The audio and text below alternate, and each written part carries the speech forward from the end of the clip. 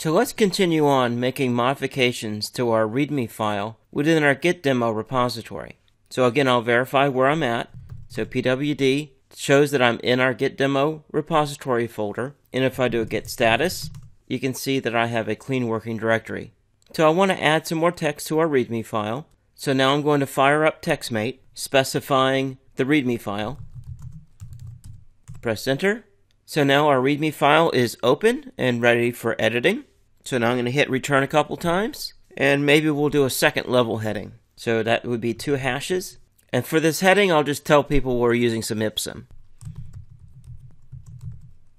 So some Ipsum below, and then I stole some text off of the Hipster Ipsum website. So now I'm just going to paste that in. It really doesn't matter. You can just type in whatever you want here. It's just text. So now I'm going to save this file. Now I'm going to close, and we're back to the command line. So if I do a git status, you can see that now Git sees that we have a modified file. This is how git status tells you that it sees a non-staged file out there that it is tracking. So any files you've added to Git, Git will be tracking until they're removed from Git. So Git can see that we have modified the previous file of the readme.md. Now I need to move through the same process I did before. So I'm going to use the git add command. And this sounds counterintuitive that you would add a file that already exists, but the way I like to look at it is that we're adding the new changes into the staging area.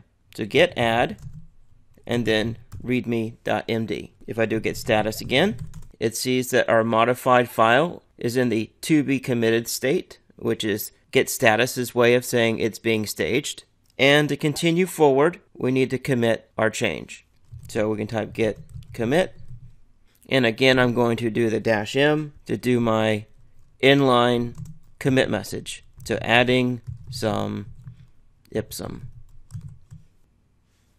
Let me clear to get some space. So now if I do a git status, we're back to a clean working directory. So I'm going to go through the process one last time, but this time I want to show a shortcut along the way. So I'm going to edit the file again, go to the end, and I'm going to paste in even some more Ipsum.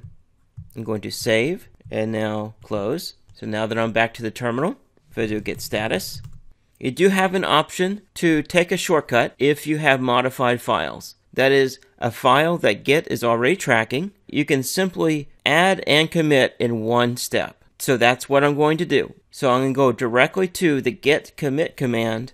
So git commit, and I'm going to specify -a. That's going to add my modified file to the staging area and then commit immediately after that. I'm then also going to put my M switch in there so that I can do my commit message. And in quotes, I'm going to say adding more Ipsum. And it just added and committed in one step. And so now if I do a git status, you can see I'm back to a clean working directory.